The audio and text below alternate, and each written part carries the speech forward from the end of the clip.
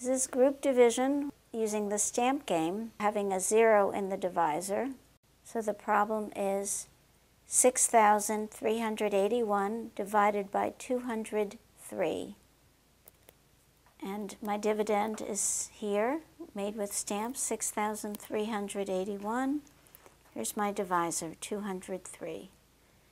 So the question is, how many groups of 203 can I create with this dividend? And as before, I'm going to use 3 digits at a time to show my groups. So I'll use thousands to represent the hundreds place of the divisor. I'll use hundreds to represent the tens place of the divisor, but there's a 0 in the tens place, so I won't take any hundreds right now. And I'll use tens to represent the units place of the divisor.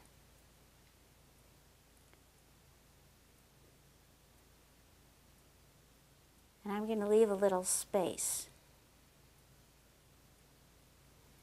So it looks like my answer for this category is going to be in the tens place. So the quotient will be in the tens place. Let's continue. Hundreds for the tens place, which is a 0. And then tens. And I'll need to exchange one of these hundreds for 10 tens to complete this group. And I have no more thousands, so this tells me that my answer, which is in the tens place, is 3. There are 3 groups of 203 tens in my dividend.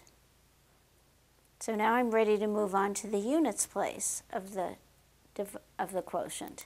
How many groups of 203 can I make?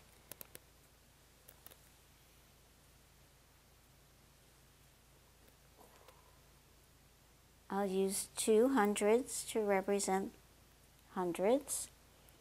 I would use tens to represent the tens place, which is a 0. And I need 3 units to represent the units place. I'll have to exchange 1 10, and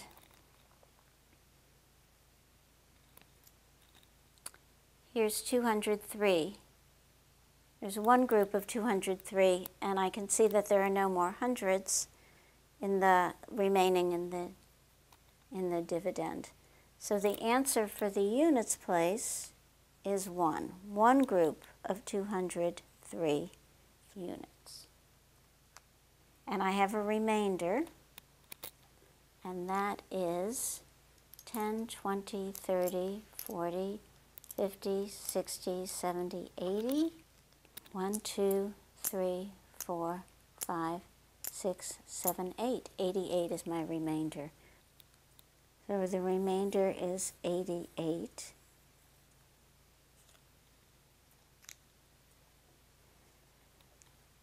So 6,381 divided by 203 equals 31. That means there's 31 groups of 203 in this dividend with a remainder of 88.